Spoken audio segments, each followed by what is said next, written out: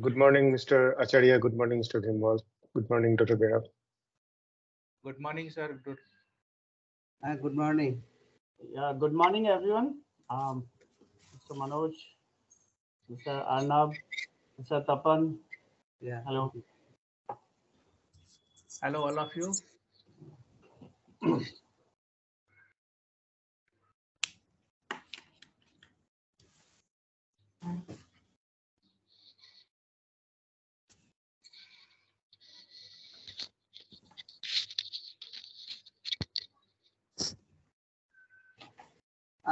Could you give the share permission of the presentation? Is it already visible?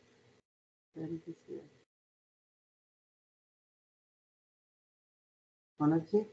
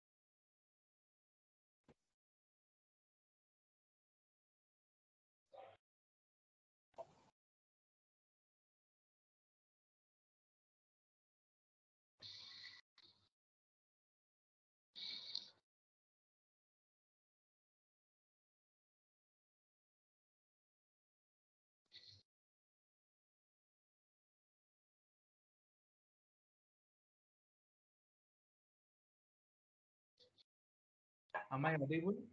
Hello.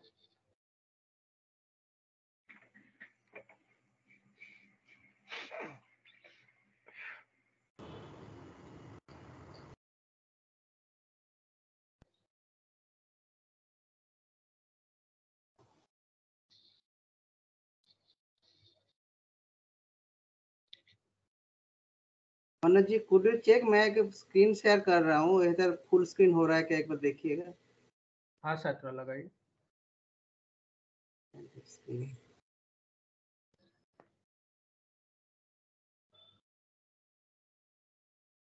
Full screen हो रहा है ना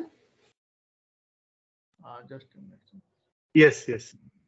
okay Yeah, Mr. Manoj. Manoj ji, update.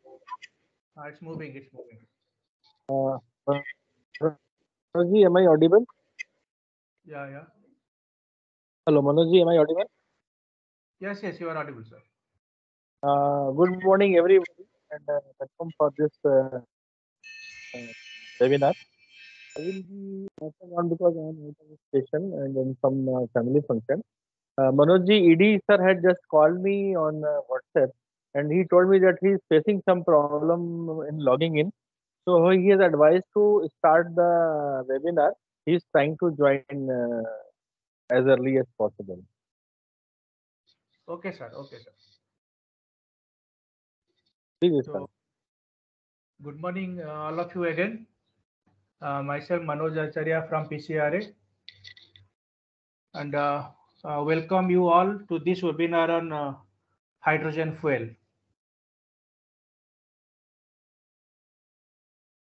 Today we have speakers from IOC R&D, IIT Mumbai, and CST. The speakers from IOC is Dr. Tapan Bera, from IIT Mumbai, Dr. Arnab Datta, and from CST, Mr. Kishore Kumar. So, to start with, I would request Dr. Tapan to take over the stage and continue with his session.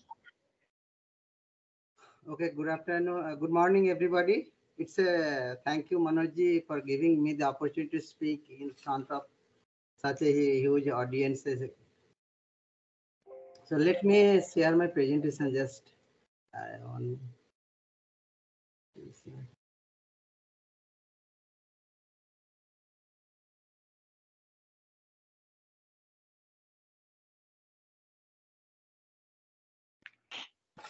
So it is visible and audible. I am audible, right?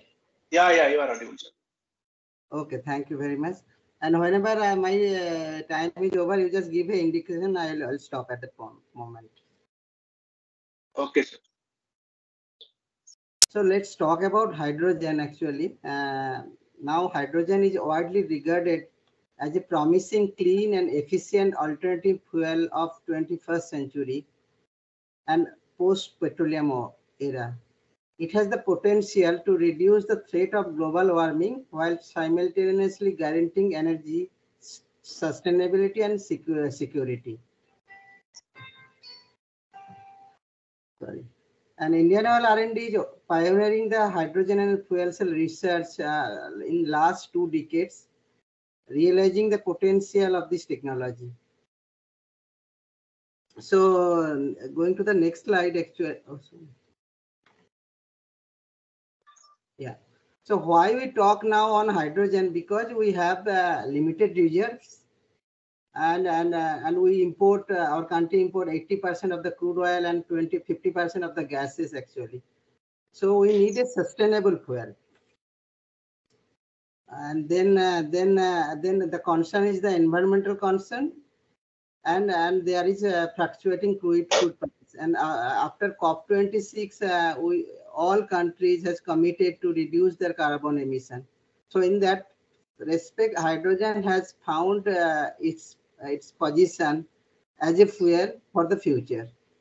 And if you see the journey of the mankind, we have reached to this stage after many changes. So change is constant. So although we are working today, the carbon fuel like gasoline, petrol, maybe in near future we will move to carbonless fuel. So what are the drivers of the economy, hydrogen economy? The drivers first is the emissions, CO2 emissions. We as a country we emit nearly 2.5 to 2.7 gigaton of hydrogen, which is 7% of the world. So we need to reduce the emission because we aspire to be net zero emission by 2070. That was the commitment of our government.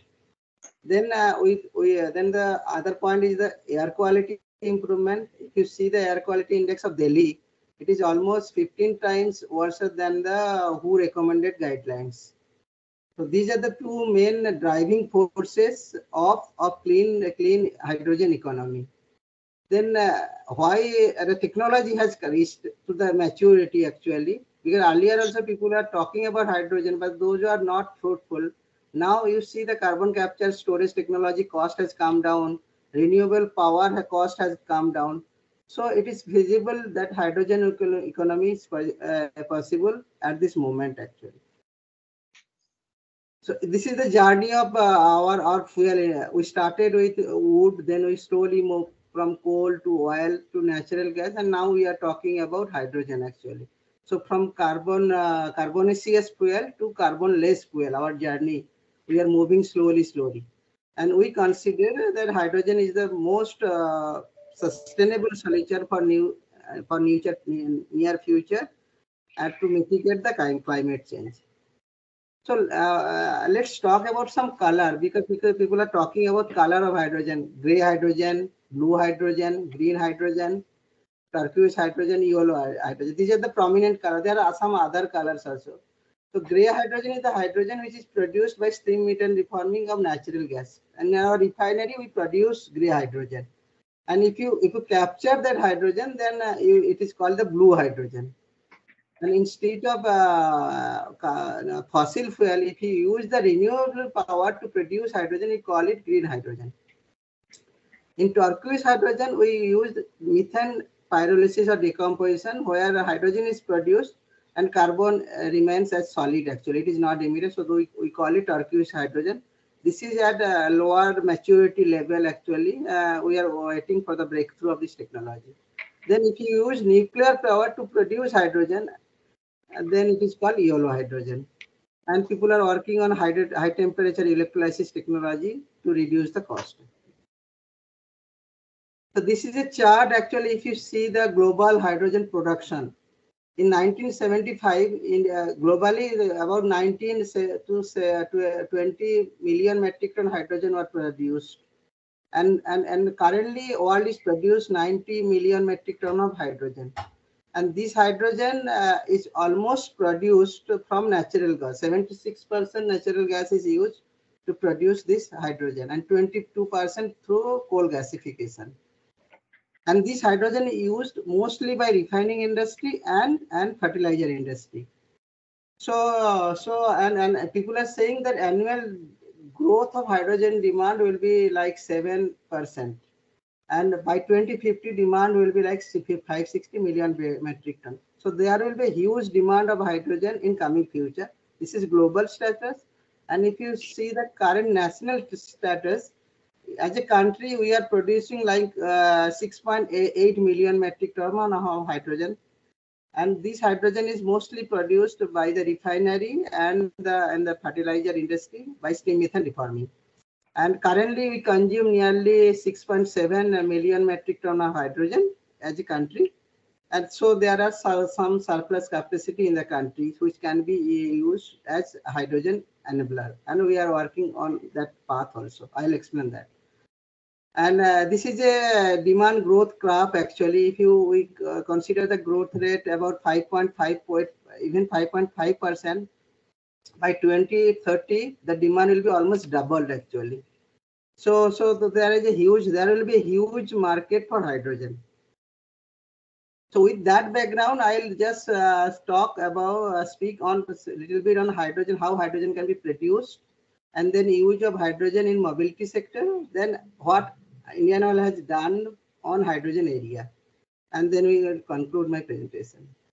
The first, hydrogen can be produced from fossil fuel. So like reforming, steam methane reforming, partial oxidation or autothermal reforming, and coal gasification. This is the traditional route of producing hydrogen. Then, excuse me? Okay. Then we can produce hydrogen by splitting of water, by electrolysis of water. And there are different technologies like PEM, alkaline technology, and solid oxide electrolysis technologies. But if you use renewable power, we will call it green hydrogen. Then renewable hydrogen is the hydrogen which is produced, which use renewable power. Biomass gasification also we consider as renewable hydrogen because the life cycle is very low. It's carbon negative actually. And there are some technology like photocatalytic water splitting, photoelectrochemical water splitting, and academics are working on this technology. But those technologies are still at laboratory scale. And if you see the hydrogen value chain, it is a very big value chain actually. Production is not only important, it's purification because you need 99.999% purity for use of hydrogen in fuel cell. Then its compression is costlier, then transportation is a challenge, then delivery at site. So we need to work on each part of the value chain so that hydrogen economy be feasible in the country. So this is one project we are working in our refinery actually. So where hydrogen will be produced from renewable power.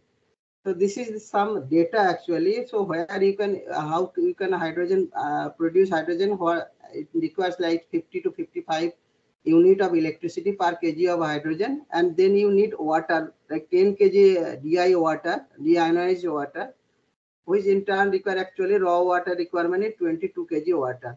So these are the requirement for 1 kg of hydrogen production. There are some challenges actually because still a continuous reliable mode of production of green hydrogen is not foolproof actually. So we are working on that on demonstration part. Then because your refinery need a reliable and source of hydrogen, then large throughput required. So gigawatt scale is still not validated. Then economic part, actually they use some noble metal catalyst, then OPEX is high. So cost, green hydrogen is a little bit costlier right now compared to gray hydrogen or blue hydrogen, but hopefully the cost of the hydrogen will come down with time. So this is a project we are working for our Panipat refinery. We will produce 7 KTA plant. Actually, target is 25-26. So we will set up a renewable hydrogen production plant at Panipat refinery, and that hydrogen will be used for our refinery application. So this is with respect to the obligation which is coming with by the government to use green hydrogen in the refinery. Then we are working on many joint ventures, like we are working with L&T and Renew Power to set up green hydrogen plant in the country, and we are also working with L&T, a joint venture, to manufacture the electrolyzer technology, so that the production electrolyzer technology got mature in the country. So let's talk about the hydrogen used in mobility sector actually. Why? So hydrogen can be first is the pure hydrogen you can use, then you can use blended hydrogen blended CNG actually, which is an intermediate technology. So we have demonstrated that plan. I'll explain that project. Then hydrogen can be directly used in an IC engine, but there are some challenge, like there might be NOx emission for that. But this technology can be implemented because the technology cost of IC engine is very low compared to fuel cell. In fuel cell, hydrogen you can use efficiently, but the cost of the technology is a little bit higher. So let's talk about hydrogen CNG. So Indian Oil's quest to use hydrogen as a fuel for the mobility sector for achieving emission reduction. HCNG is the first intermediate step actually. So what we have done by the order of Honorable Supreme Court, we have set up a 4 TPD hydrogen HCNG production plant at Rajghat, and the buses, 50 buses were running at Rajghat actually. So let's talk what is hydrogen CNG. Hydrogen CNG is a hydrogen blended CNG. So in conventional process, you can produce hydrogen, then compress it, then you can mix in natural gas, and you can produce HCNG. But this blending process require, you need to manage two infrastructure: hydrogen infrastructure and natural gas infrastructure. Indian Oil has developed a technology actually where you can do the partial reforming of the CNG, and you can directly from the reactor you can get hydrogen blended CNG. And the composition of this hydrogen blended CNG is 18 volume% hydrogen in the mixture actually. So directly you can produce HCNG. So we set up a plant at Rajghat DTC depot, and that plant was running for 6 months, and 50 buses, CNG buses, BS4 buses were running with this fuel. And we got like 70% reduction in carbon monoxide, 25% hydrocarbon emission reduction. And the efficiency of the engine is higher. We are getting about 6% fuel economy. So that report, it was successful actually. And then the report was submitted to Honorable Supreme Court and the Ministry of Petroleum Natural Gas. We are waiting for their direction and to use this technology for intermediate step on a hydrogen economy. So this is the plant, and the minister was inaugurating this plant actually at that moment in October 2020. This is on the demonstration of hydrogen at Delhi. So this is implementation of environmentally benign fuel for city buses in Delhi. So this is the first demonstration project Indian Oil has done in public places. These are some initiatives we have created in Indian Oil R&D at the beginning. We are producing hydrogen using electrolyzer, PEM electrolyzer. Then we are storing, compressing it, storing at 550 bar, and dispensing to the vehicle. And 2 buses were running, fuel cell buses, which was jointly developed by Tata Motors at our center actually. And the buses were inaugurated by Principal Scientific Advisor of Government of India, of Prime Minister, Dr. P. Chidambaram, that moment. This is some of the activities we are working on fuel cell actually. We have 10 kilowatt stack station where we can evaluate the PEM fuel cell actually. So and we have done lot of experiments on durability and life of the fuel cell at Indian conditions actually. And then we have developed the fuel cell forklift, country's first fuel cell forklift, which is running actually. Then we have also developed a cycle actually, which was running on hydrogen fuel cell. So these are the some initiatives, demonstration initiatives on fuel cell part, and we really work on the power of possibilities of the fuel cell, different technologies. So this is one of the first Make in India initiative for hydrogen fuel cell projects. So here we will test the full value chain of hydrogen production, storage, then its application in the fuel cell. This project is partially funded by government of India. Actually, we are getting 100 crore nearly from CST. So what we will do in this project actually, so we'll produce hydrogen from using 3 different technologies. One is solar PV power electrolyzer, then biomass oxygasification, then bio-CNG reforming. In the first process, that is solar PV power electrolyzer, we are going to set up 3 types of all the technology: alkaline, PEM, and SOEC technology. So we will evaluate all the technology with respect to how it performs with respect to solar PV. And that hydrogen will be stored and compressed, and bus will run on this hydrogen.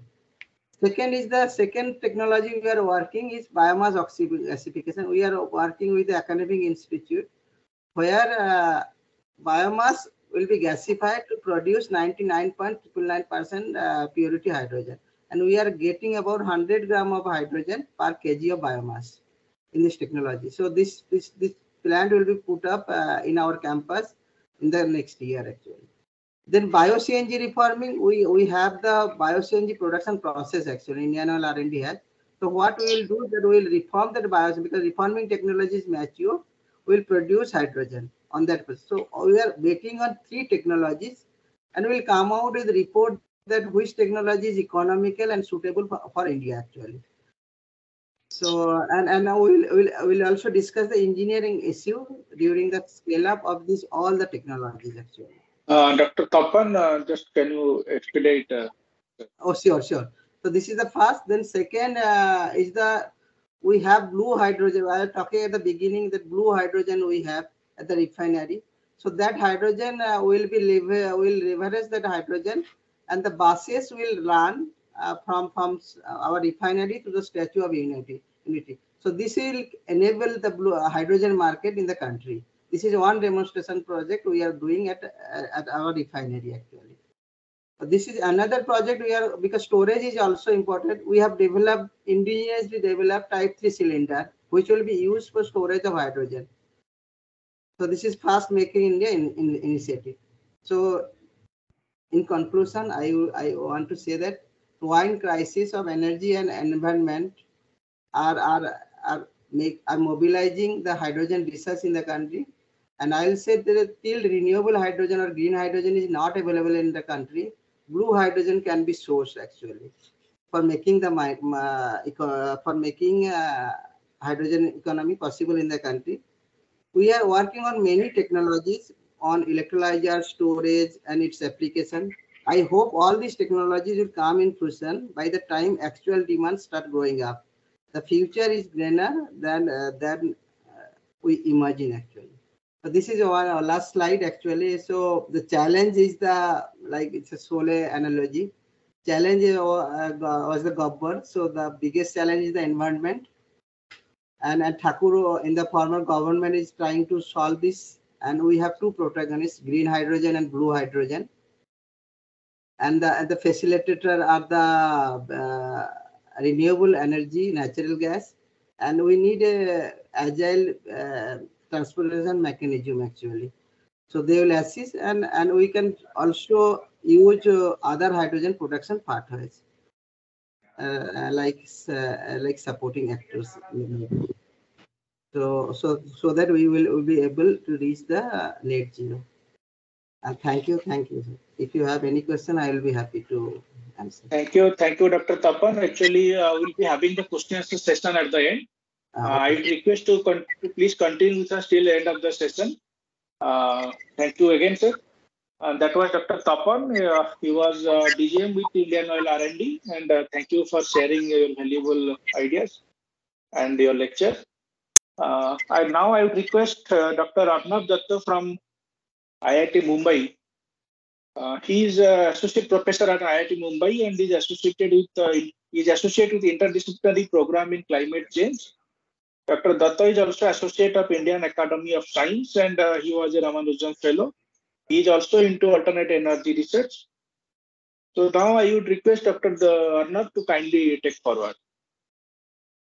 So thank you all. So I hope my slides are visible. Yes, sir. And thank you. So first of all, I would like to thank Mr. Manoj for this excellent opportunity where we are actually discussing about the green hydrogen with the required players. And also I would like to thank Mr. Tapan Bera for setting up the stage where we have discussed about the green hydrogen technology, and very heartening to see that from indigenous way in Indian industry, we are actually coming up with newer ideas on green hydrogen. So in my talk, I will go a little bit on the back and give you a little bit of the academic background, why we need to cover this hydrogen avenue and what are the different technologies can be upcoming, and some of them are already being implemented around the world. Some of them are actually at this moment in a lower tier level in the lab, but is going to come around very soon. So first of all, this is already covered by Mr. Tapan Bera, but I just to browse through that why we care about green hydrogen. So before green hydrogen, we are mostly worried about energy. And as a growing country like India, we actually need a huge amount of energy every year. And most of our energy is actually coming from the fossil fuels at this moment. Right now, we are actually covering almost 70% of our energy from the fossil fuel, which inadvertently produce a huge amount of carbon dioxide.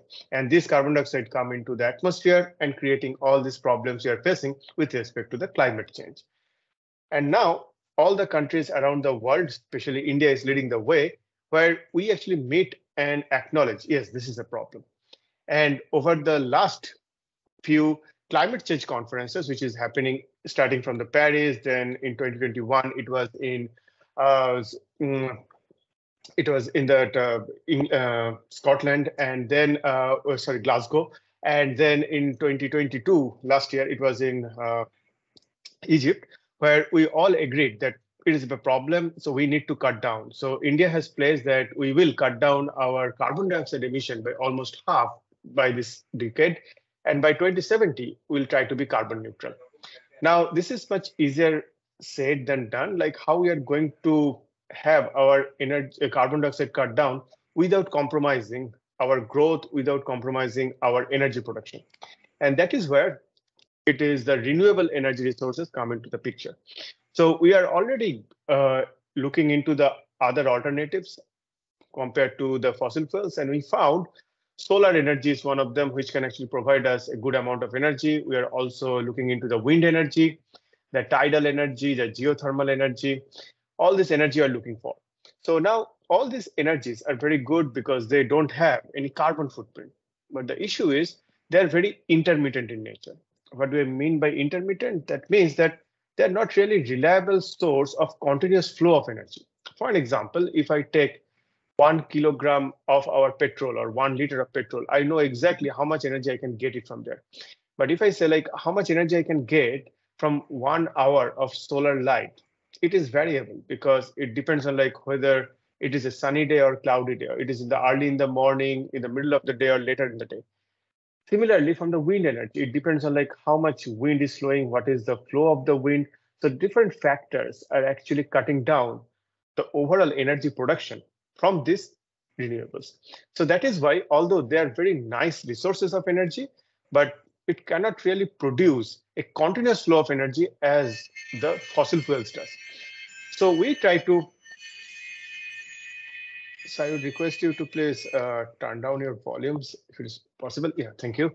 So what we are actually looking into, can we use these renewables as the same way as the fossil fuels? That means we are going to use these renewables, but can we get a continuous flow of energy?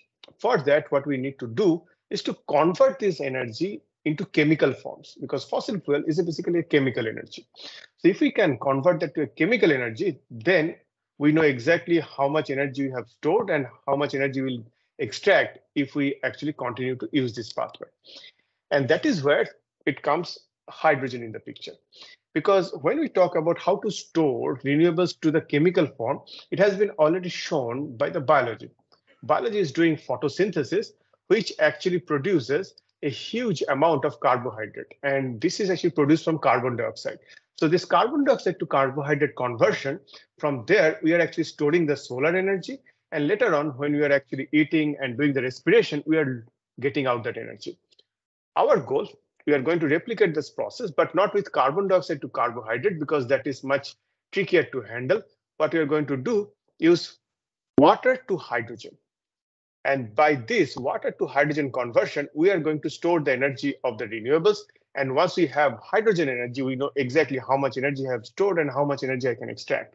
And later on, we are going to get the energy out of the hydrogen and produce water again. And when I'm talking about water, it is actually the proton source that we are using. And we are talking about water because water is the most abundant resource of proton we can think about all around the world. It is abundant all around the place. And if we can crack the code, how we can produce hydrogen from the proton, that will solve our issue. So that is where the premise of the hydrogen was set up and how we can use hydrogen as an energy resource. Now, when you talk about hydrogen, and very nicely again put up by Dr. Bera, like hydrogen is not something new into our life. We have been using hydrogen for a long time, and in chemical industry, hydrogen is a known force because we are using hydrogen for different purposes. And he has very nicely shown that we are using hydrogen for chemical and metal purification, especially for the production of ammonia, from ammonia to urea. So our food security is connected with hydrogen. And then we are actually producing different kind of fuels, different kind of chemicals, methanol, and different kind of petrochemicals. That is also using hydrogen. Right now, we have also started using hydrogen for transportation. In Europe and US, this has been already in the large scale. In India, we have also started with the leadership of IOCL. And we have also started using hydrogen for heat and power distribution through the buildings. So that means that hydrogen has already found its space in the chemical industry. Now, the issue is that how we are talking about hydrogen production without a carbon footprint. In that particular scale, when we are talking about the full value chain of hydrogen, and if you look into the world map, it is the map around 2021, India is not having a very strong presence in this map. Only one dot, and that is thanks to IOCL we have. But if you look into China and Europe and US, they are becoming the early movers. However, now India has awakened and they are taking very much fast steps to cover up that area. And for that, India have developed the green hydrogen map, and we have developing policies that how we can produce hydrogen, how we can utilize it different places, how the different companies, the different entities can get support from the academia, support from the government, and possibly move towards this particular hydrogen-based direction faster. And this particular policy document discussion will be coming just next to my talk. And over there, this is again covered like how we are getting this hydrogen. We are in India at this moment, we are producing almost 5 to 6 million tons of hydrogen. And most of them is actually coming from coal or natural gas. So from the coal, we actually do a reformation process called coal gasification, where we produce hydrogen. And from the methane, we do an experiment called steam methane reformation, where we actually react methane with steam at very high temperature and produce hydrogen. But in both these processes, we produce a huge amount of stoichiometric amount of carbon dioxide. And that is why while we are producing million tons of hydrogen, we are also producing multi-million tons of carbon dioxide. And that is actually defining our purpose, why we're moving to the hydrogen, because our main goal was to remove this carbon footprint. But the current processes are still producing a huge amount of carbon dioxide. And that is why it is called the gray or brown hydrogen, because it has a huge amount of carbon footprint. So the question is why we're still doing it, because it is the most cheapest process at this moment. We can get hydrogen at a rate of 120 to 150 rupees per kilo of hydrogen by these processes. Now, how we can make it better? One process, let's continue with this coal gasification and steam methane reformation. But what we are going to do, we are going to capture this carbon dioxide and stop it from going to the atmosphere. And for that, we need carbon dioxide capture and utilization procedures, which is known as the CCUS. However, these processes are expensive, so it actually adds up to the hydrogen production cost. And right now, if we include this CCUS process, which is known as the blue hydrogen process, the cost actually goes up, although we are cutting down the carbon footprint. And the final one that is actually all our goal is that can we produce hydrogen without any carbon footprint? And from there, we call this process as green hydrogen. And where we are going to produce electrolysis, and the energy required for electrolyzing the water to produce hydrogen and oxygen as a very important side product, it is getting derived from the renewable resources. So this is going to have the least amount of carbon footprint, but the current technologies is actually making it very expensive. Right now, it hovers around 400 to 500 rupees per kilo of hydrogen, which is 3 to 5 times higher than the coal gasification or steam methane reformation. So that is the current scenario we have, and now we look how we can make it better. So this is actually a pictorial diagram of how the electrolysis is actually happening. So what actually happens over here, first the water comes into this electrolyzer system, which actually consists of two different electrodes. One is called the cathode, one is called the anode. Anode is the positively charged electrode. And over there, the water comes, and in this positively charged system, the water actually splitted. So you can see this water molecule coming, and that is actually splitted. It's splitted into oxygen, these two blue circles producing oxygen over there. And when the water produces oxygen, it leaves electron, which is this green small balls traveling through, and this hydrogen, the protons as this red balls.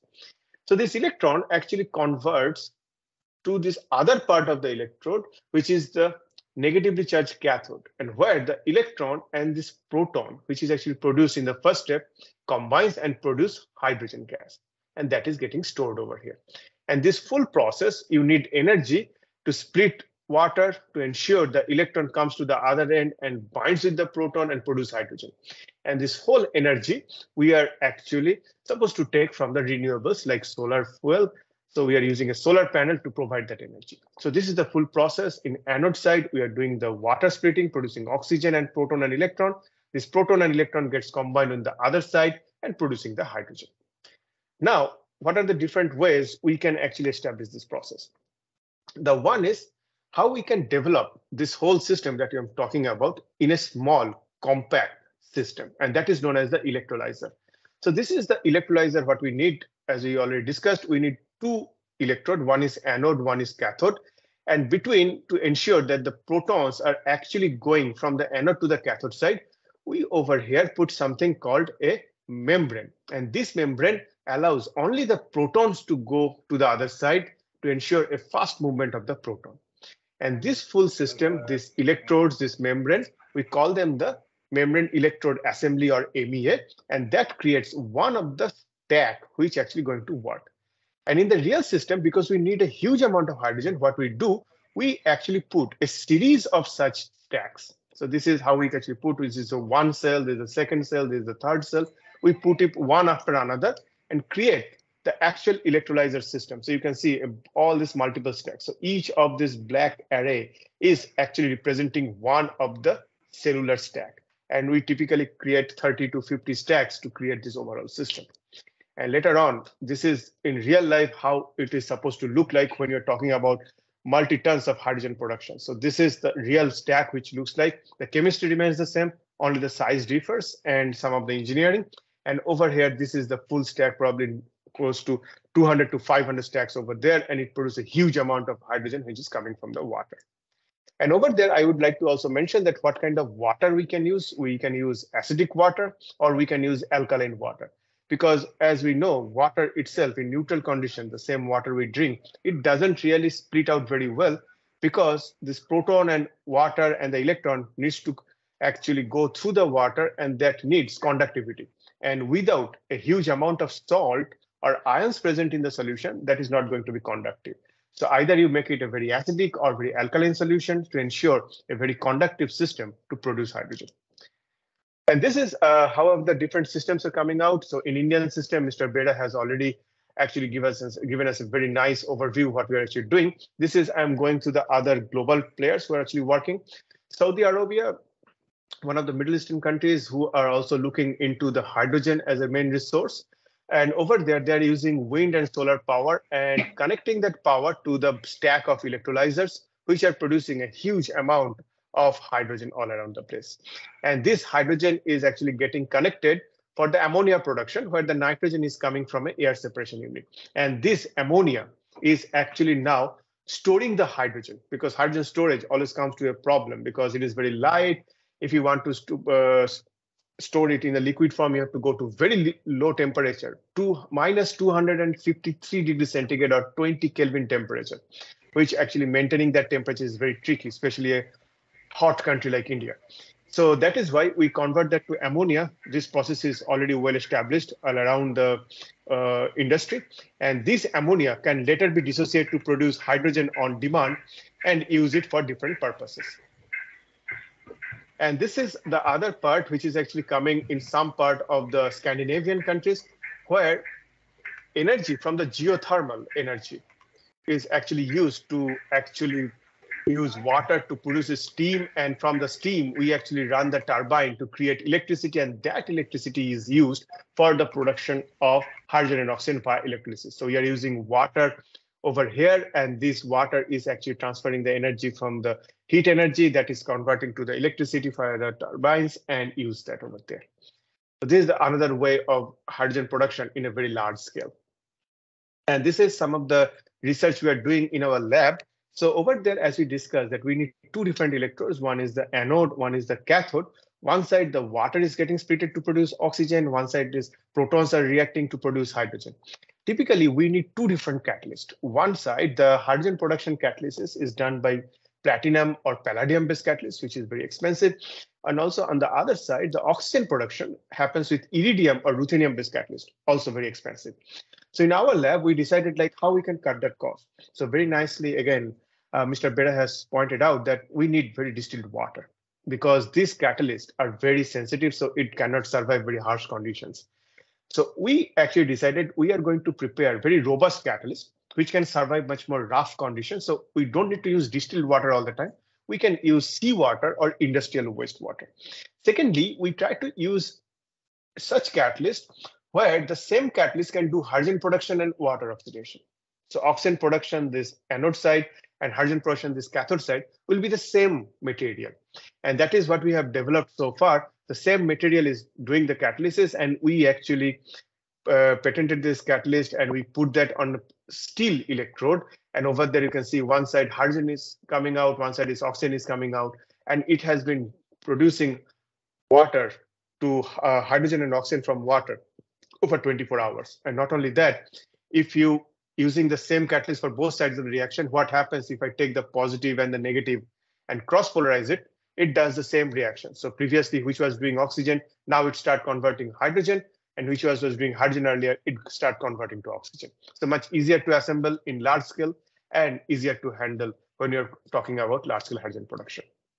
So with that, this is my last slide where I'm going to talk about this green hydrogen production is coming out very well, but we can actually include it with the carbon dioxide management also, because in the other side, we know how to capture carbon dioxide, which is actually well established. We have developed some new technology, and some established technologies are there by where the carbon dioxide, which has been captured, can be converted to carbon monoxide by reverse water gas shift reaction. And once you have carbon monoxide in industry, carbon monoxide is a very useful material. And this carbon monoxide, we can convert it to methane or any hydrocarbon by a Fischer-Tropsch process, where we are combining that with green hydrogen that we talk about. And then we can continue even with our existing hydrocarbon-based energy technology and use it wherever we are going to produce carbon dioxide that we are going to capture and convert it to carbon monoxide and convert it to hydrocarbon back again in a cyclic manner, because we are going to use green hydrogen on the other hand. So altogether, you can see it is going to use for us, we are going to use the same LPG to cook, but we don't know that this LPG is from the carbon dioxide from the air and connected with the green hydrogen. So by that, we can actually use green hydrogen in much more broader way, not only on the hydrogen-based technology, but also connected with our existing carbon-based technology and make it a totally carbon neutral system. So with that, I would like to conclude my talk over here, and I'll be happy to take any further questions at the end of the session. So thank you, Mr. Manoj. So now the stage is yours. Thank you.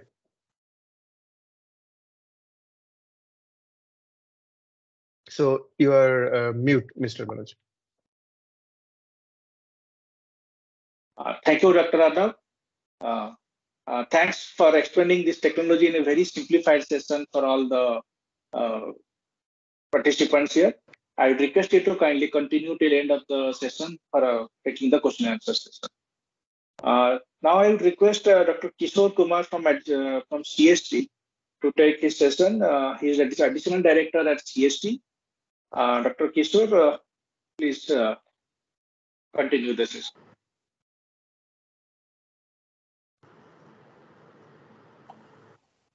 So,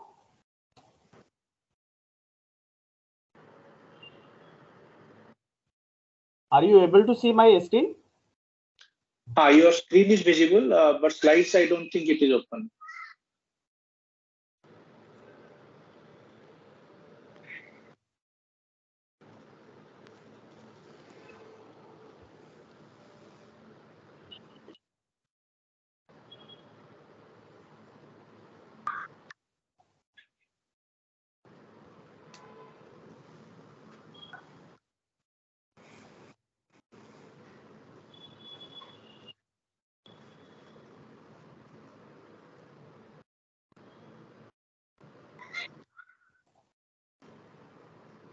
I hope now it is visible to you all.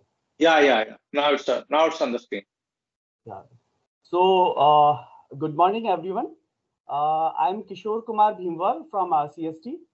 I would like to thank PCRA for giving me this opportunity to speak in front of you all, and thank you for joining me today. So during this presentation, I will try to cover the national policy perspectives, hydrogen transportation and storage challenges.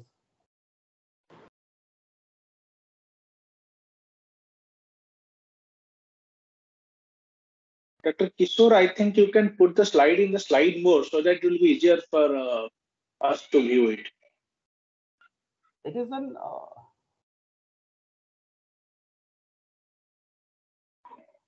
now it's okay. Yeah.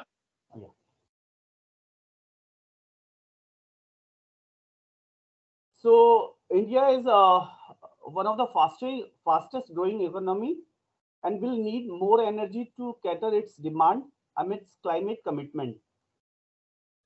India energy future has 4 pillars. Energy access, number 1. Number 2 is energy efficiency. Number 3, energy sustainability. Number 4, energy security. So although India's per capita CO2 emission are almost half of as compared to the world's average, which is 6.2 ton, India made the following commitments at COP26 summit as a responsible nation. Number 1 is 50% of its energy requirements from renewable energy by 2030. Number 2, reduction of the carbon intensity by 45% by 2030 over 2005 levels. And another is a net zero or becoming carbon neutral by 2070. So moving to our next slide. Addressing the nation on 75th Independence Day, our Honorable Prime Minister Shri Narendra Modi announced the National Hydrogen Mission, and subsequently on 4th of January this year, the Union Cabinet has approved the National Hydrogen Mission. The initial outlay for the mission will be roughly 19,744 crore. So green hydrogen is quite familiar nowadays, and lot of awareness. Sorry, your slide is not moving. I don't know about the other participants. Can you confirm? Yes, it's not moving. Same. Yes, now it's okay. Now it's okay. Now it is in fifth one. Now it's okay. Yes. Yes. Okay. So green hydrogen is quite familiar nowadays, and a lot of awareness is being spread across the world for various hydrogen technologies. So I feel that it is imperative to make the audience understand about the government policies, which is also very important. To start with the mission objective. Objective of the mission is to make India the global hub for production, usage, and export of green hydrogen and its derivatives. The mission also aims to make India a leader in technology and manufacturing of electrolyzer and other enabling technologies for green hydrogen.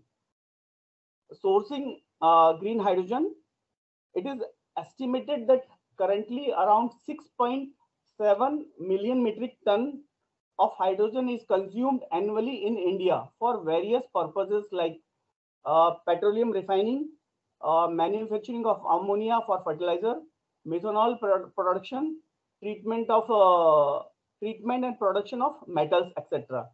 Currently, the global commercial electrolyzer manufacturing capacity is estimated to be only about 2 to 4 gigawatt per annum. In last 3 years, various national governments and industrial organizations have announced deployment goals of a total over 200 gigawatt electrolyzer capacities by 2030. So to ensure low cost of delivery and renewable energy for electrolyzer based projects, the mission proposes various policy provisions for transmission, connectivity, banking, open access, and the energy storage. Next phase approach. So mission is proposed to be implemented in phase manner. Basically in phase 1, focusing on deployment of green hydrogen in the sectors that are already using hydrogens, like refineries, fertilizers, and the city gas sectors, which will also create a sustainable demand to support new investments in green hydrogen productions. The main focus of phase 1 will be on creating demand while enabling adequate supply by increasing the domestic electrolyzer manufacturing capacity. In the second phase, mission will build on these foundations activities and undertake green hydrogen initiatives in new sectors of the economy. By the beginning of the second phase, green hydrogen cost is expected to become competitive with fossil fuels based alternatives, which will allow for accelerating growth of the production. This second phase activities would enhance penetration across all potential sectors to drive deep decarbonization of the economy. Mission is an integrated mission strategy. According to the mission guidelines, all concerned ministries, departments, agencies, and institutions of the central as well as government, state government will work together for focus and coordinated steps to ensure successful achievement of the mission. Moving to the next, mission components. So you can see the right side. Mission component is divided into demand creation, incentivized supplies, and key enablers. So demand creations for export market. Considering the renewable energy potential and the enabling framework proposed under the mission, India's green hydrogen production costs are expected to be among the lowest in the world. Expected global demand is today roughly 100 MMT of green hydrogen, and its derivatives like green ammonia is expected to emerge by 2030. So India is aiming at about 10% of the global market. India can potentially export about 10 million metric ton of green hydrogen per annum. So moving to the domestic markets, currently about 6.7 million ton hydrogen is consumed annually in India, and about 99% of this quantity is utilized by the refineries and the fertilizers plants. In both sectors, gray hydrogen can be substituted with green hydrogen, reducing carbon footprint and dependence on imported fuel, fossil fuel. Another important component is competitive bidding for procurement. So for this, MNRE will frame model guidelines. Excuse me. Sorry Yes. to interrupt. The slides are again not moving. No, it's same slide it is. You can see the mission Okay. components. Yeah. So here it's worth mentioning that European Union is also advanced stage of finalizing the green hydrogen certification program to import green hydrogen from the emerging green hydrogen markets like India. So they are ready with the their certification programs. Next is site program, strategic intervention for green hydrogen transition. In this program, financial incentives and non-financial measures are proposed under the site program, which is to increase production of low-cost green hydrogen and domestic manufacturing of related equipment and technologies. At the initial stage, two distinct financial incentives mechanisms targeted to support the domestic manufacturing of electrolyzers and production of the green hydrogen are proposed. It is expected that the proposed incentives and interventions under the site program will significantly reduce the cost of green hydrogen. So key enablers are like resources to facilitate delivery of renewable power. Various supportive policies provisions will be extended to green hydrogen projects. This will include waiver of interstate transmission charges for renewable energy uses for green hydrogen production. Next is facilitating renewable energy banking and the time-bound grant of open access and the connectivity. Talking about the R&D support is proposed to identify mission mode projects with short-term, medium-term, and the blue sky projects. For short-term horizon, the mission focus will be on end product deployment to aggregate and leverage existing capabilities and infrastructure during the phase. So likely projects will include number one is deployment of the domestic modular electrolyzers. Next is type 3 and type 4 compressed hydrogen tanks, PEM-based fuel cells, and the biomass-based hydrogen generation with intent to increase operational efficiency. Mid and blue sky projects will aim to develop capabilities of third generation electrolyzers, electrocatalysts basically, and SOECs, SOFCs, seawater electrolysis, thermocatalytic pyrolysis, plasma pyrolysis, salt cavern surveys, high entropy alloys for the renewable hydrogen storage. Ease of doing business. Existing statutory approvals are and permissions processes will be streamlined, and the mission and new processes will be established. Efforts will be made for the simplified process and fast approvals, leveraging technologies for creating ease of doing business environment. Infrastructure and supply. The mission will accordingly identify and develop regions capable of supporting large scale production and utilization of hydrogen as green hydrogen hubs. In initial phase, it is planned to set up at least 2 such green hydrogen hubs in the initial phase in an integrated manner to allow pooling of resources and achievement of the scale. Talking about the regulations, codes, and standards, for the success of the mission, regulatory guidelines, safety codes, and relevant quality and performance standards will play an important role. Significant efforts are already underway for building a standard and regulatory framework for enabling the green hydrogen ecosystem.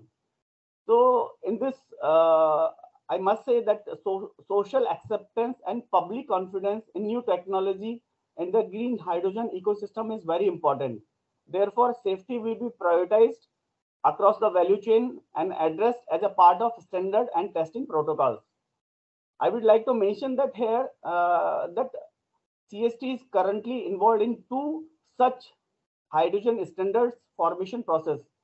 For number 1 is ISO technique TC 193 TZ1, for which EDCST Shri Alok Sharma ji is the convener, which is basically determine the percentage of hydrogen blend in the existing network, natural gas network. And second is for the OISD's hydrogen safety standard, where Dr. S.S. Gupta is the convener. CST is also making a hydrogen test loop for testing various percentage of hydrogen blends in the existing natural gas network, along with various PSUs like IOC, BPCL, HPCL, GAIL, and EIL. Talking to the next topic, which is skill development. Last skill development program will focus on reskilling the workforce in polluting sunset sectors to be absorbed into the green hydrogen and its auxiliary ecosystem. Basically, this will enable greater productivity capacities of human capital and enable just the transition. Risk management mission seeks to minimize various risks through an appropriate mix of financial and non-financial levers and review mechanism. This will be monitored regularly by the mission secretariat through regular consultations with the stakeholders. Final is the financial outlay and expected outcome. So the initial outlay, as I have already mentioned, of the mission is 19,744 crore. Out of this, 400 will be allotted for the R&D purposes.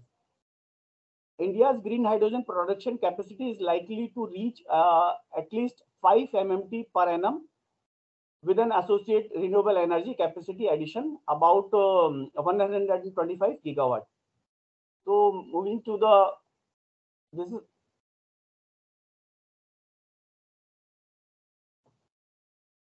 so talking for our next topic, which is transportation option and challenges.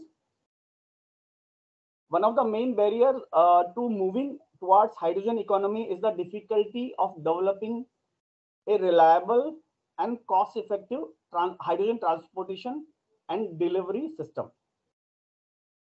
Nowadays, for medium quantity and distance compressed gas truck and liquid transportation truck are the only option. However, for bulk hydrogen transportation, pipeline is cost-effective option. But laying a dedicated hydrogen pipeline is not only prohibitively expensive, but also a time-consuming process. A pipeline may require more than 4 years to become operational. That is from concept to commissioning. One of the options to solve this problem is to transport hydrogen through the existing natural gas pipeline. Here are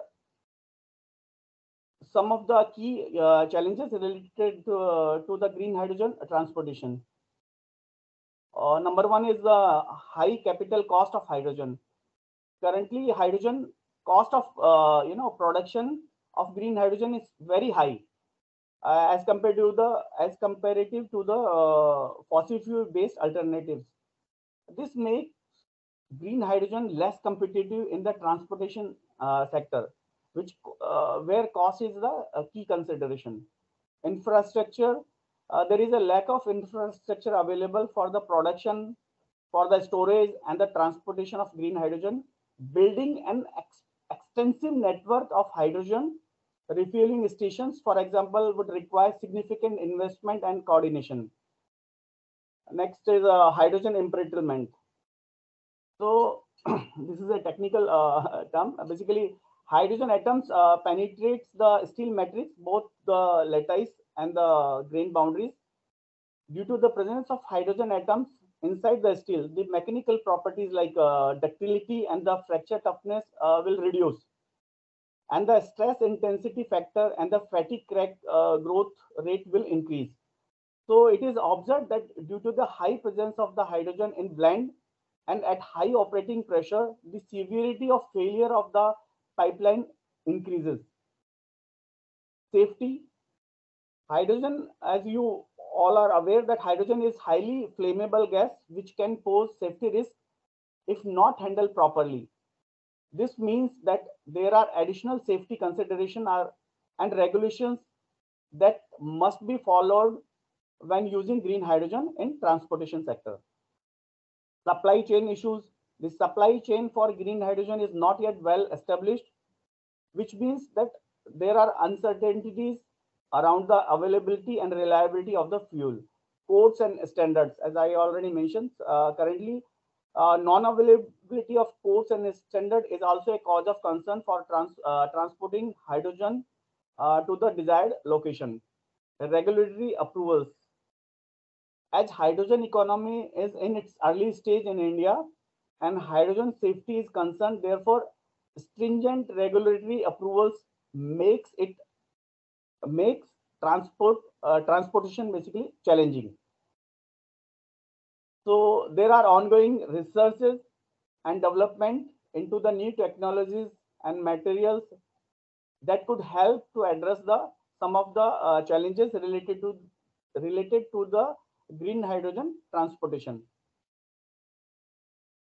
So talking to our next and I think second last slide about hydrogen storage option. Most appropriate storage medium depends on volume to be stored, duration of the storage, required speed of discharge, and the geographic availability of the different options.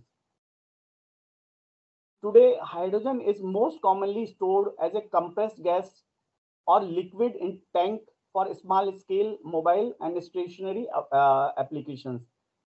Green hydrogen storage faces several challenges that needs to be addressed to enable its widespread adoption. Number one is cost. Again, one of the main challenges in storing green hydrogen is the cost of storage. Storing hydrogen requires specialized equipment and materials which can be expensive, especially for large scale storage systems. Lower energy densities.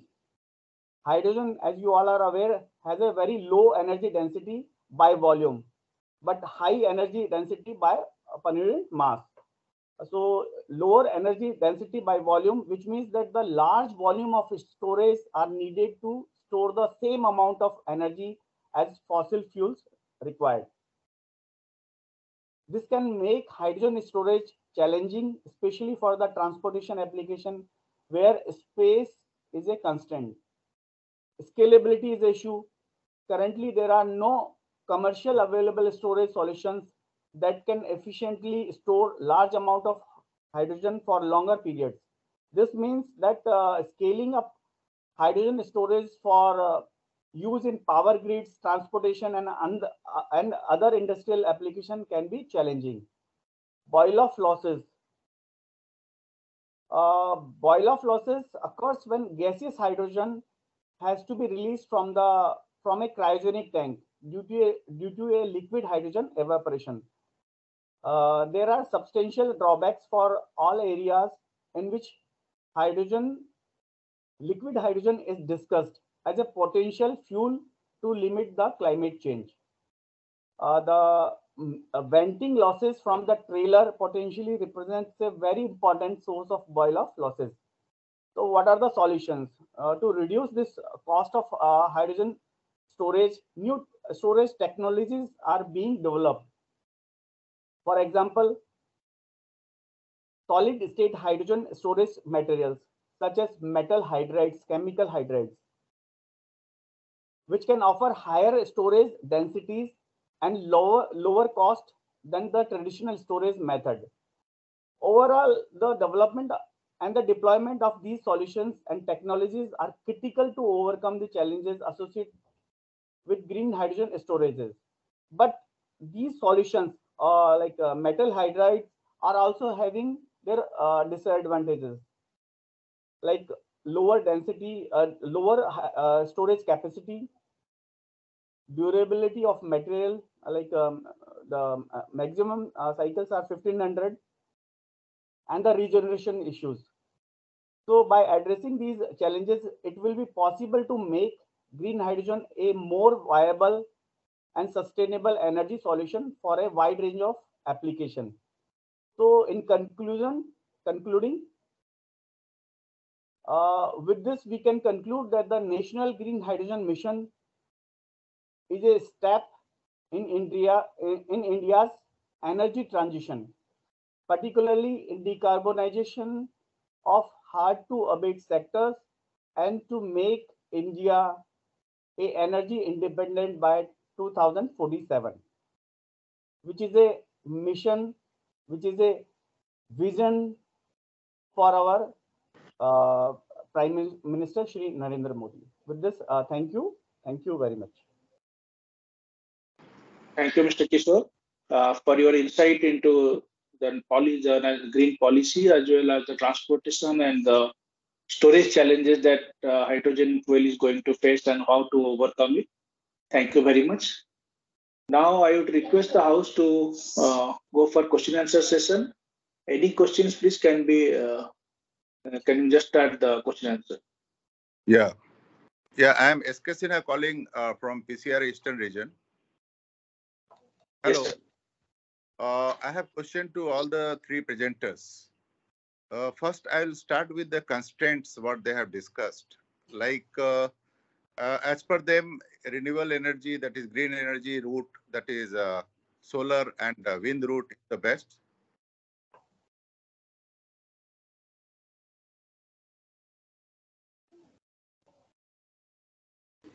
Okay, let me answer first. Actually, that's a pertinent question, sir. I think people are trying to produce green hydrogen using all options, and we don't know which option will be economical. As Kishorji has said, green hydrogen is not cheaper. So for green hydrogen, first is the electrolysis route, and where you use renewable power like solar power or wind power. That is one route, but for solar power, you need a huge amount of land, and solar power produce one places, and then the grid stability, then hydrogen production will be some other places. Those are the challenges we need to work. So this is one aspect. Second aspect is the biomass gasification. That is also we consider green hydrogen because you are using biomass. And third is the biomass reforming process. Bio-CNG reforming process. All the process actually we'll demonstrate all the technology and we'll come out with a report that which technology is cheaper, which technology will produce hydrogen at lower cost, and secondly whether this hydro at cheaper cost, and what technology has the challenges of scale up actually. That is also issue. But more or less, people agreed that if hydrogen is produced in a distributed manner, then transportation cost will be less. So that model is can be used to produce green hydrogen. It's difficult at this stage which is best, because all technologies have their challenges. Solar energy has the intermittency effect challenges, then wind energy has its own challenges. So all have challenges, and we need to work on all the technologies to produce green hydrogen. That is my summation. So I think adding to reply to this question, I think both the technologies, solar as well as wind, both are having their pros and cons. Main issue with the solar is the intermittency, means like it is not available 24/7. So otherwise, both the technologies are good, and India is very much ahead in renewables like solar and wind power. So both are having their pros and cons. You cannot decide that which is good and which is better. The utilization factor of the wind is little bit higher than the solar. That's it. So thank you, Dr. Bera and Mr. Bhimal, for your input. So I would also like to add over there, like we actually go with the concept of like innovation comes out as we actually go for the different routes and we look for the different challenges. So when we have a challenge like that, we don't look it as like a negative factor, but like an opportunity to come out with new innovation.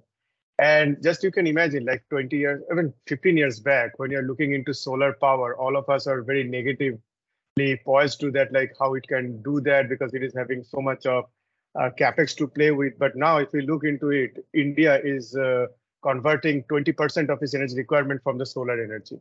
So as we go forward and look into the more details of it, we understand more of it, and then at the end, we actually need to produce green hydrogen from an energy resource which doesn't have a carbon footprint. We don't really care about whether it is coming from a solar, wind, or tidal, or any particular biomass energy. So that is why making the hydrogen utilization in the industrial scale and if possible in the domestic scale, that will create the opportunity for the demand of hydrogen.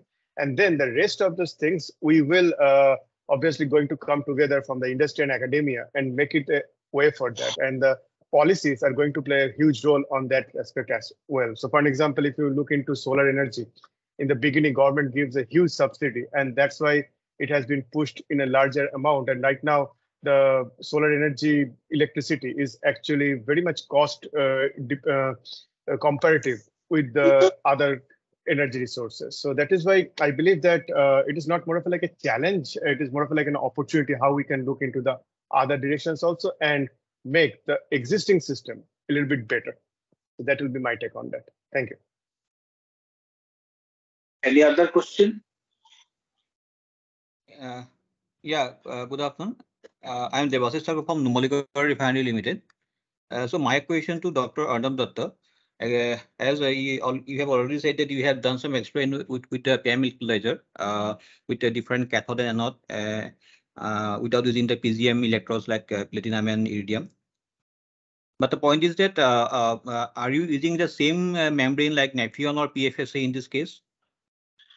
Yeah, so that is a very good question. So over there, we actually going stepwise. So first step was that can I remove the electrodes from the platinum and palladium and go to a source which is actually much more cheaper and abundant, especially in India. So once we achieve that, then we look into the overall cost. The cost is still a little bit on the higher side because of this membrane, because we are using Nafion-based membranes from DuPont, yes, which is actually pretty costly. Yeah. So that is why right now we are actually using a different polymer, and which is actually giving us a similar reactivity, but with much less costly. And right now, the most recent one we are actually working, can we even use a membraneless electrode system so that we can actually produce the hydrogen even without a membrane? So this is the current status of the research, not only in our lab, but certain other labs in India and around the world. If you're using without membrane, in that case, there will be a possibility of overpressurization in the oxygen or hydrogen chamber. If you use the direct pressurized chamber in the hydrogen side or the cathode side.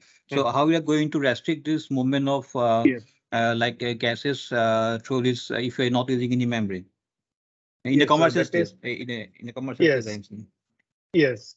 So right now, most of our experiments we're doing at TIA level 4, which is a prototype of the systems. And over there in the electrolyzer system, what happens, the hydrogen and oxygen is getting built up, which needs to be removed. So over there, what we are actually working most closely is the channels on the electrode surface. So we are actually using particular design of the channel, which actually ensures a fast movement of the gases. And on the either side, where we're actually capturing the hydrogen and oxygen, we're keeping that a little bit on the lower pressure. So it is actually kind of like sucking the gases out of the electrodes, because at the end, we need to move the materials from the solution to the electrode surface.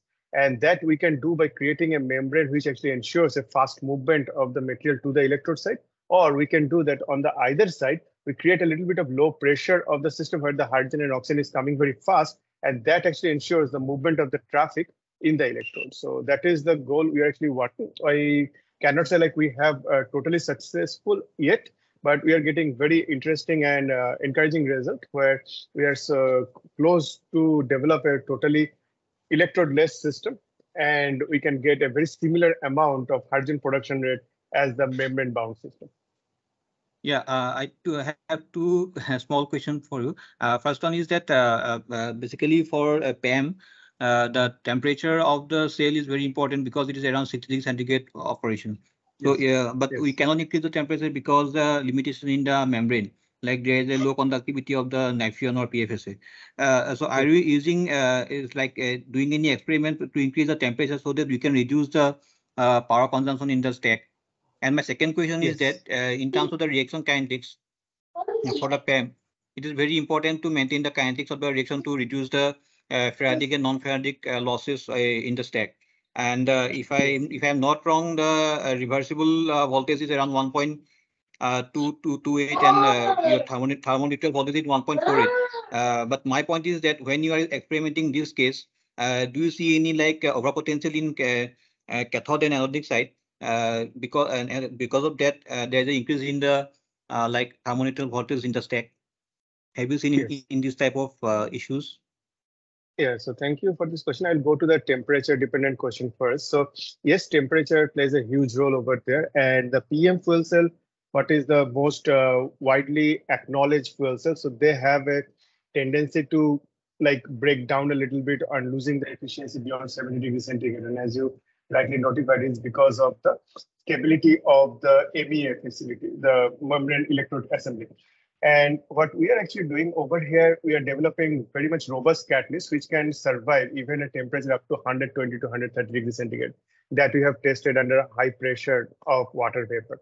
And right now, most of our catalysts, we are actually testing at 80 degrees centigrade. And as I said, we are using another alternative of polymer, which is much more stabler compared to the Nafion. So that is why we are getting much better results. And as you rightly notified, so we are actually putting our system in the solar energy outside. So we are creating the electricity from the solar energy to drive the reaction. And as it is sitting outside, it is already reaching 40, 50, 50 degrees centigrade. And during the reaction, due to the non-Faradic events, the temperature actually goes to 80 degrees centigrade. And we never tried to lower down the cool the system because at high temperature, our catalyst is actually working better because of the availability of higher energy of activation. So that is actually improving our system by almost 30 to 40%.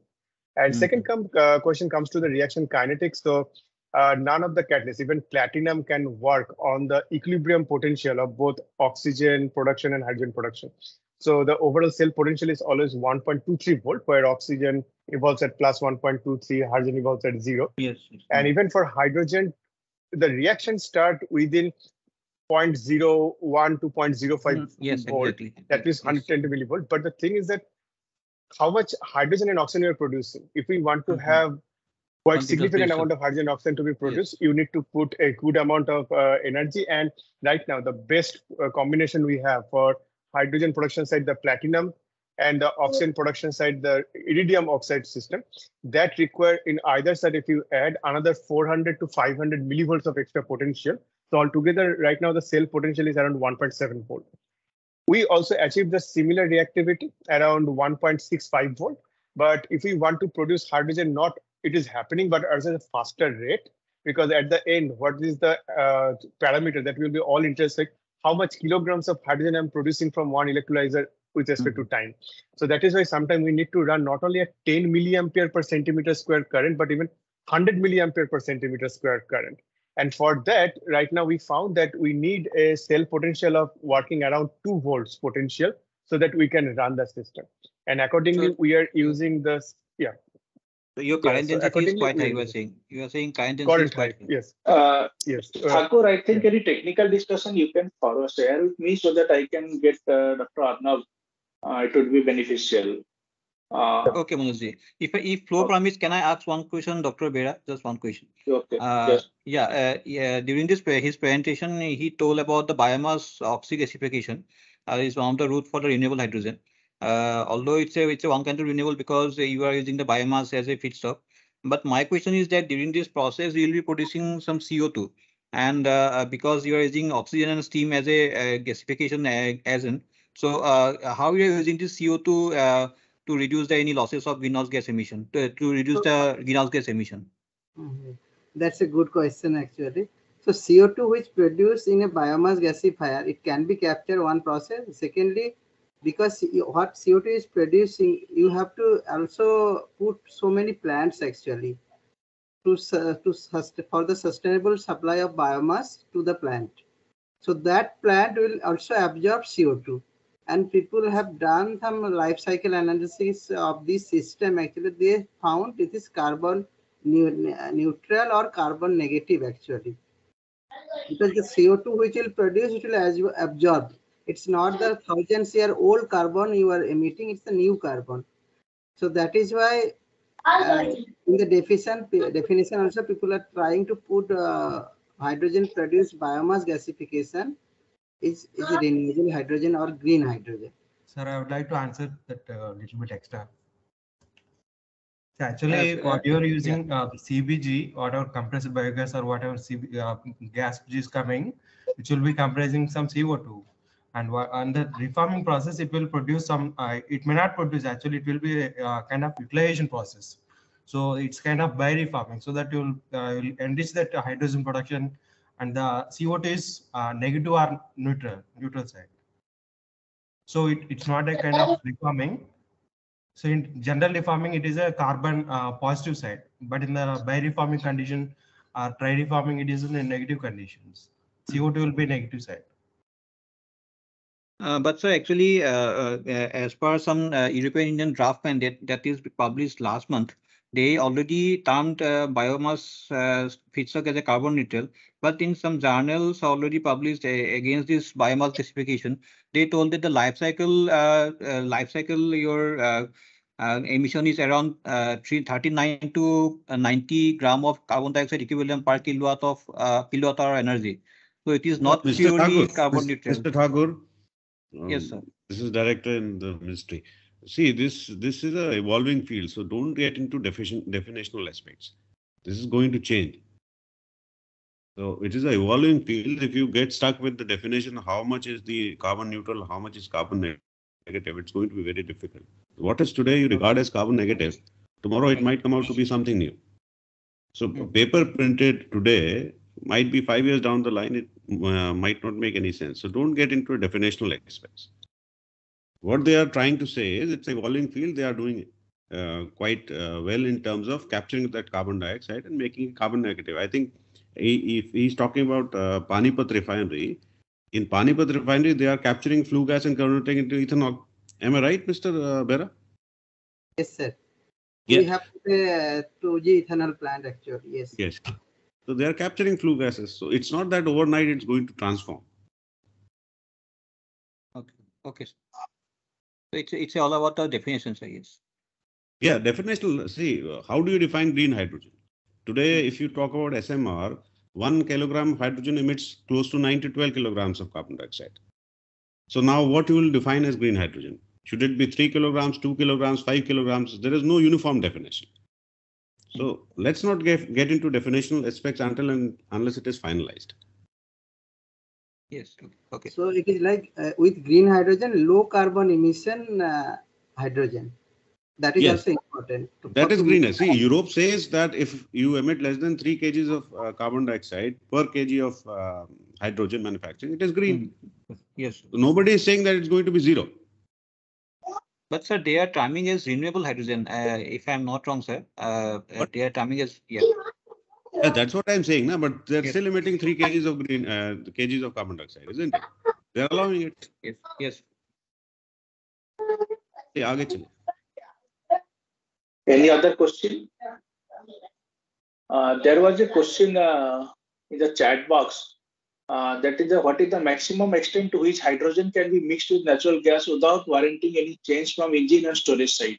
If any of the speakers can answer that. Presently, PCA is 5%. The definition is 5%, and they are blending, I think, 2%. Yes. Right?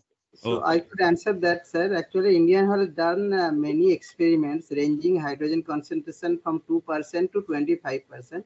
And what we have observed that 18 volume percent hydrogen, which is actually 2.8% hydrogen, there you don't need any modification of the IC engines. And your NOx emission will be low or negative actually. So you are talking about volume by volume? 18 volume percent, in weight percent it is because it's a lightweight gas. So 308%, 2.78%. Yes. PESO, I think, allows up to 5. PESO allow up to 5, but for HCNG experiment, we use 18 volume% hydrogen. The PESO allow 5% hydrogen for transportation of HCNG in the pipeline, actually. So that is for buses. That is for buses, but when you are blending it with pipe and CNG, I think that is 5%. Up to 5%, No, and you are blending. In the experiment, what we have done at Rajgarh, it was 18 volume%. No, that 18. Is for buses. I am talking about your CGD pipelines. CGD pipeline, yes. It is now 4 to 5%. And I think what CST has said right now, there is a committee, they are exploring whether they can put more hydrogen in that pipeline. They're doing some experiments or some regulations they are working with. But how much PESO has allowed you? I think it is 5%. Yes, sir. For CNG networks, it is 2% only. And for the PNG, it is up to 5%. Right now, they are allowing. Okay. Okay. So I don't think there is any more question. I would request Mr. Kishore to kindly stop sharing your slides. Okay. Now I would request Director BR and our EDP Sherry to just speak a few words. So thank you for joining late. Actually, I'm in some remote areas, so I'm on low bandwidth. So video is not working. So first of all, I'd like to thank you all for giving your valuable time. Mr. Datta, Mr. Bera, and Mr. Bhimbal for giving us valuable insights into what is happening in the hydrogen field. See, hydrogen is something which is going to play a very critical role in decarbonization as far as India is concerned. Not just India, throughout the world. And that's why there is so much buzz about hydrogen and its importance. Already, as most of the speakers have said, India currently consumes close to 5 million metric tons of hydrogen, out of which I think 90 to 95% is in the refinery and fertilizer. Is this data correct, Mr. Bimba? I think round about this is the fact. You are right, sir. Okay. Right. Okay, so 95% is consumed by almost 2 sectors. So that's why there is quite focus on refining and fertilizers, because one of the panelists asked about the cost. So, as Arnab Dattaji already pointed out the example of solar, similar kind of thing might happen hydrogen also. And we are quite optimistic that might happen, because initially what we are focusing on is on those areas which are actually using hydrogen. And that's why the focus is on fertilizer and focus is on refining. So refining, I think, if I'm not wrong, I may stand corrected, it consumes close to 2.5 million metric tons of hydrogen it uses throughout India. I think this is the data we have right now. And for that, it requires close to 10 BCM of gas. But as far as I also understand, there are 30 to 40% of hydrogen that cannot be converted into green hydrogen, because that comes out from the catalytic converters. But the remaining of them can be converted to green hydrogen. Similar is the case with fertilizer. So the focus right now of the government is to initiate a process whereby those industries which consume greater amount of hydrogen take the initiative. Once the infrastructure is developed and the economies of scale are achieved, I think similar story as far as renewable energy is concerned would be written for hydrogen. So I'm not so worried about the cost. I'm more optimistic, and I see a challenge as an opportunity, as Arnab Dattaji stated, and probably the cost is going to fall down. And that is what is being predicted, and that is probably what's going to happen in the future once this infrastructure is developed. The government is already taking a number of steps. I think most of the speakers have already said that one is the green hydrogen policy is out. Then recently the National Green Hydrogen Mission, which has allocated close to somewhere around 20,000 crore rupees, has also been launched. And even in this budget, if you see, it's a kind of green budget where close to 35,000 crores of money has been allocated for green transition. So India is taking it the right step, but we need to understand one thing, that it's not just about using a particular kind of fuel. The energy mix has to be suitable to the needs of the country. So going ahead, there would be ranges of colors, not just in hydrogen, but in other kinds of activities as well. So we will require fossil fuels, we will require green energy, we will require renewable energy, we will require biomass. So all kinds of energies would be required depending upon the needs. But rest assured that we are moving in a way where the environment is not going, the future is not going to be just brighter, but also a greener one. So with that, I think I thank you all once again for participating, and giving us your valuable insights. And we'll continue to interact in this manner so that there is a good amount of knowledge sharing between us. So thank you once again. And I think PCR is also organizing a few more sessions down the line in the coming weeks. You are all invited to participate in those. So I thank you once again. Thank you, sir. I thank you all for joining this webinar, and particularly the speakers for sharing their valuable inputs. Acharya ji, I would yes, sir. जो अगली हमारे seminars हैं उसकी dates हैं आपके पास, because otherwise you can share it with them. So if they are interested, they can also participate. Sir, I will be sending to all the participants to mail only, sir, with the link, sir. I will do that, sir. So that there is a good amount of database that is created. Yes. Knowledge sharing should be one of the most important aspects. Yes, sir. Yes, sir. I will do that, sir. Okay. I would request all to just kindly switch on their videos for some time so that we can have a group photograph, and then we can stop the session. Please. I request all to kindly switch on their videos. आपका खुद का खुला नहीं है भाई? खुला तो है सर, मेरा आ रहा है सर यहाँ पे। नहीं दिख रहा, मुझे तो नहीं दिख रहा। दो उसमें है वो उनके, I think one is for audio. Actually sir मैं मोबाइल से भी किया है, लैपटॉप से भी किया है, मेरा लैपटॉप ऑन है सर, उसमें मेरा फिगर्स आ रहे हैं। वरुणा मैम, हाँ